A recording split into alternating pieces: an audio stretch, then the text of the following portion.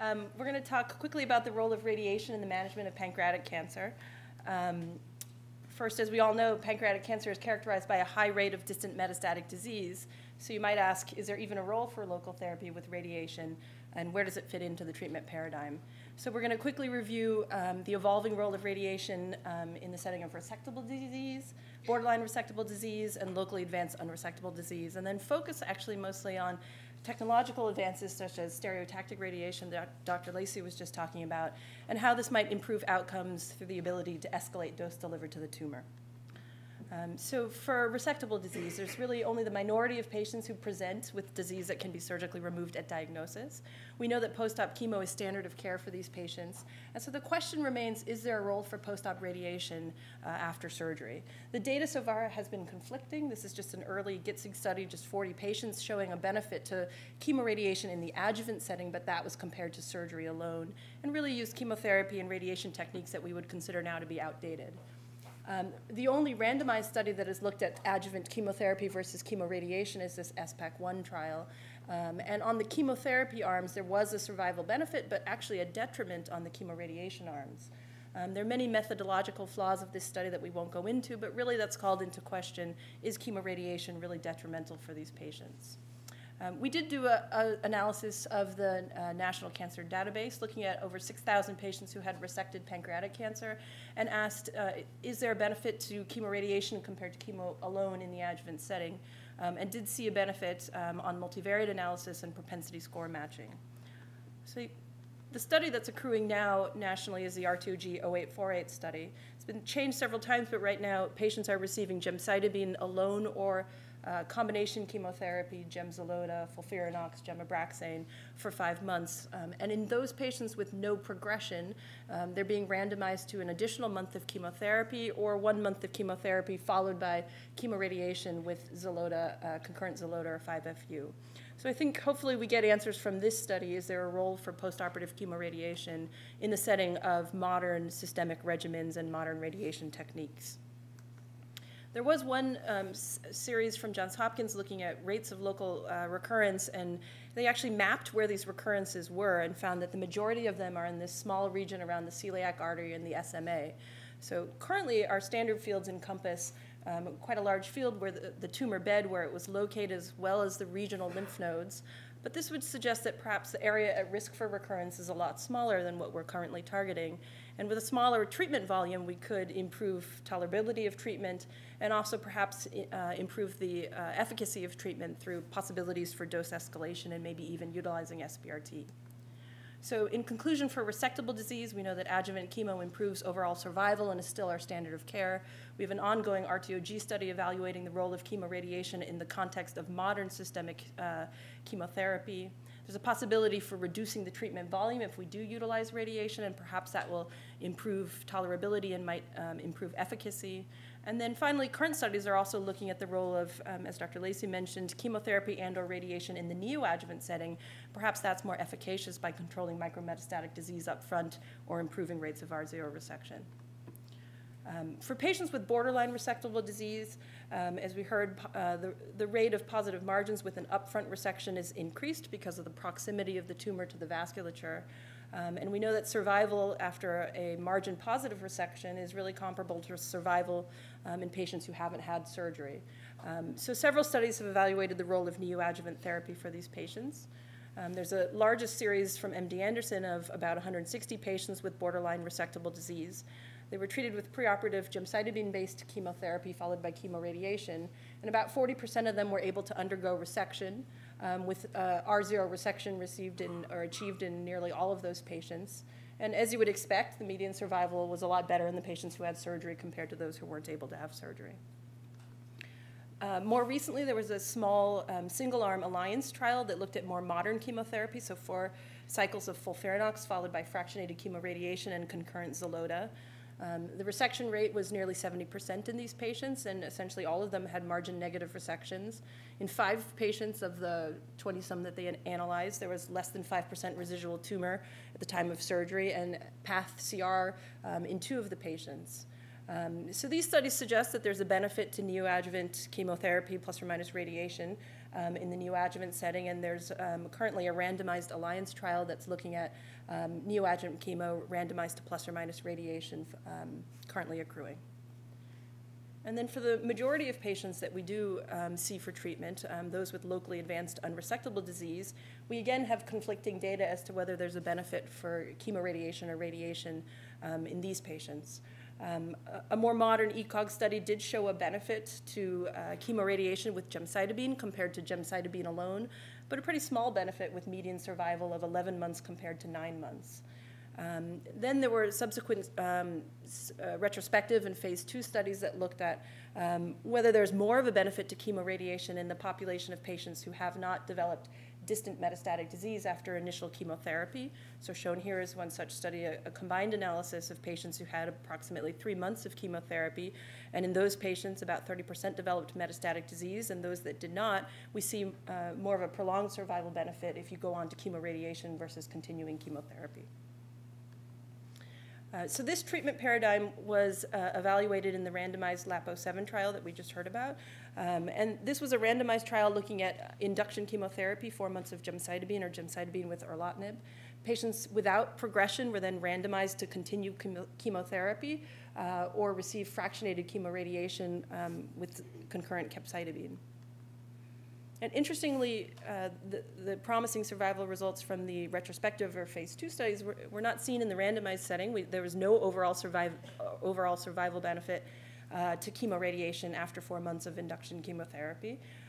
But, however, there was a local control benefit with chemoradiation. Local regional progression was 46% in the chemotherapy arms versus 32% with chemoradiation, and also a prolonged treatment-free interval with the use of chemoradiation. So despite those negative survival results from the LAPO-7 trial, why do we still see a great percentage of our patients with locally advanced disease receiving chemoradiation or radiation after chemotherapy? So I think several reasons. The local control benefit is meaningful, as local progression can cause significant morbidity. Similarly, the treatment-free interval, I think, is meaningful for these patients who have a limited lifespan. And then lastly, there have been significant advances in systemic therapy since the time of the LAPO-7 trial, and perhaps radiation has more of an impact in that setting.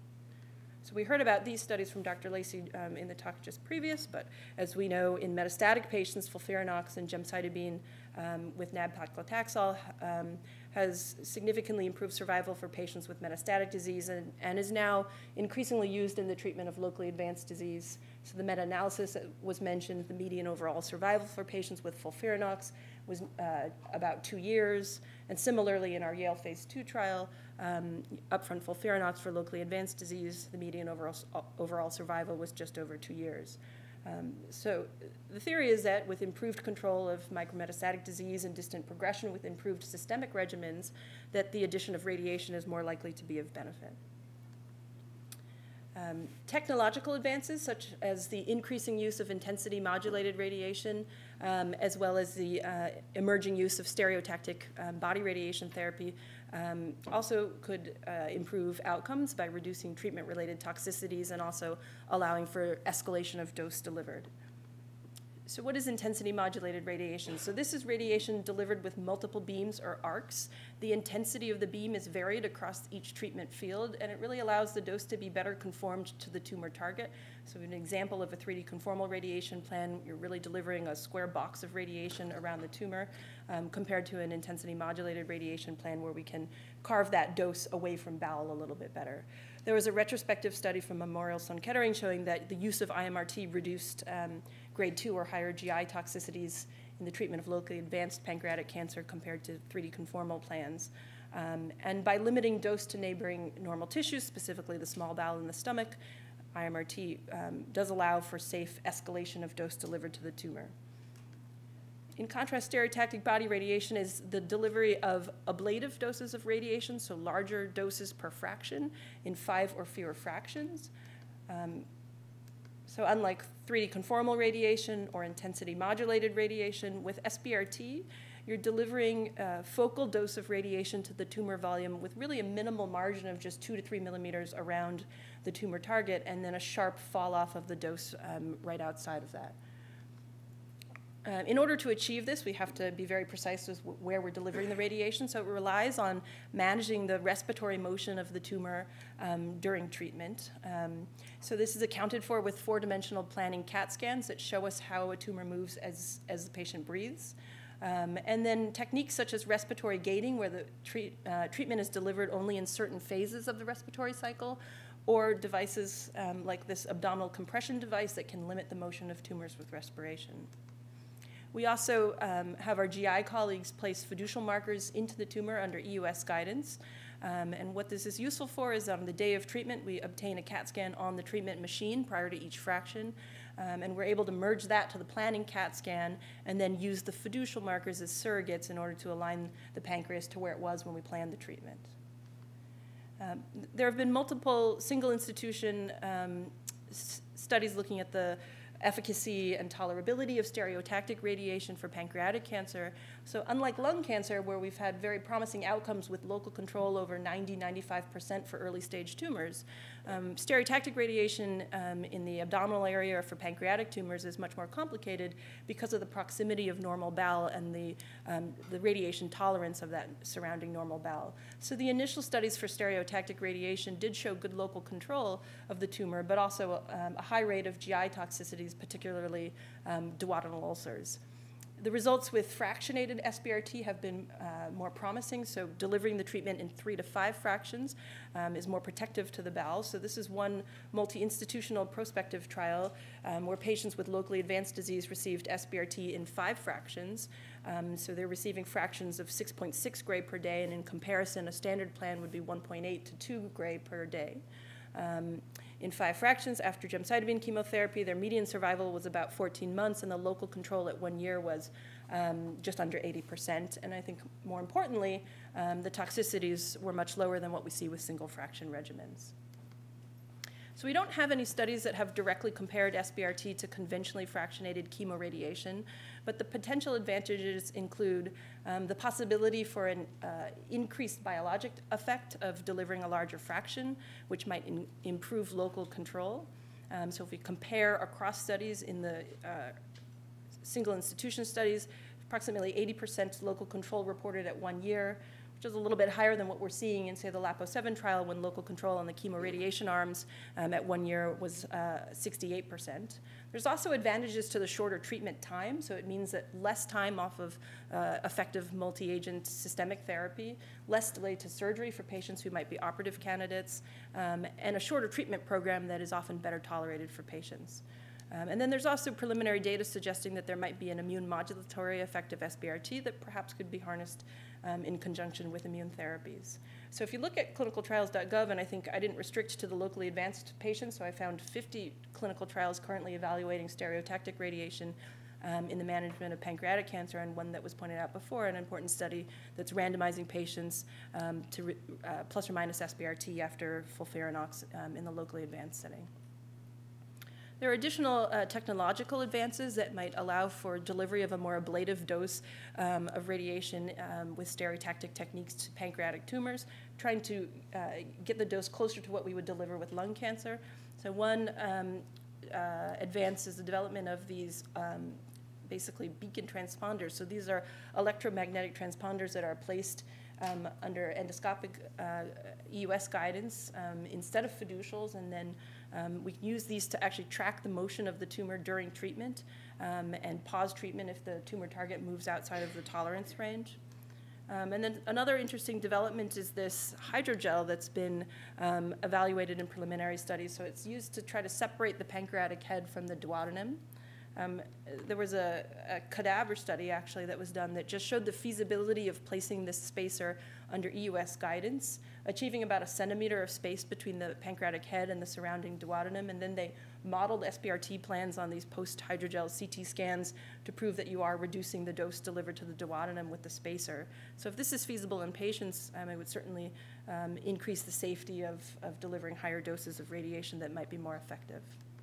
And then finally, preliminary data to show that there might be synergy between SBRT and immune therapies. So in cell lines, there's been shown an upregulation of PD-L1 expression after radiation. And then mouse models of pancreatic tumors have shown, as you expect, a response with the tumor to radiation, no response to anti-PD-L1, but the combination of anti-PD-L1 and radiation showed a synergistic effect with enhanced tumor response. And that was only to the larger SBRT type fractions of radiation, but not smaller doses, and dependent on a CD8 T cell infiltration that happened after radiation.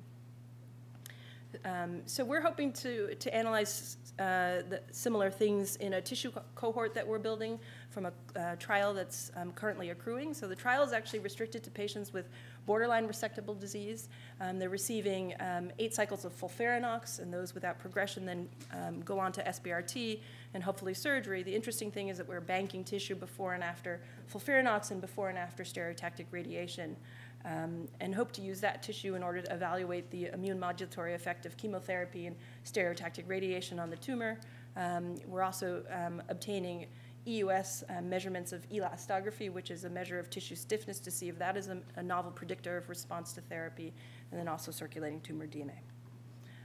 So in conclusion, our quick review of radiation for pancreatic cancer and resectable disease, we know adjuvant chemo is standard of care. We have an ongoing study that's evaluating the role of chemoradiation with more modern systemic therapies. In borderline resectable disease, neoadjuvant radiation, or possibly SBRT, may improve resectability. In locally advanced disease, we know that radiation provides a local control benefit if there is not progression on initial chemotherapy, and perhaps outcomes can be improved with dose escalation techniques such as stereotactic radiation. And finally, there might be a role for radiation in combination with immune therapies.